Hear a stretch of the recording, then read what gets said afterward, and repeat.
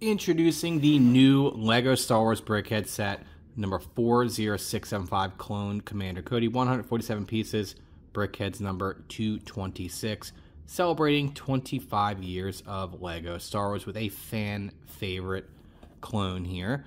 If y'all new here, please slap that subscribe button. There's not a ton of reviews out right now on this Brickheadz set here, so that's great. Hopefully this helps your purchasing decision. What I'll tell you is I am a huge fan of the Brickheadz theme.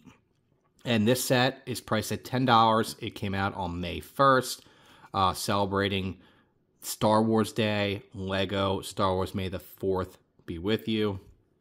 And this Brickheadz set, it's nice. This is well worth the $10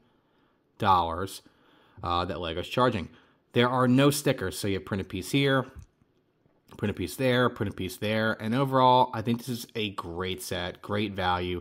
The Brickheadz sets in general offer great value. They're affordable. I built this in like 30 minutes tonight. I'm just watching TV and built the set, and I had a blast doing so. I really like you have the hologram there for Order 66. I thought it was pretty cool. You have his blaster here on the side, his visor here on the top here. I think this is a great set. I mean, Brickheadz are awesome models. I'm excited. I also ordered the Phantom Menace combo pack Brickheadz, so stay tuned if y'all are interested in that. I will have the full set review of those on the page. Maybe even do like a speed build of all those if y'all are interested in something like that. So let me know what you think about this set. I think it's great. I mean, look at that torso. That torso, printed torso piece. That's awesome. $10, great value.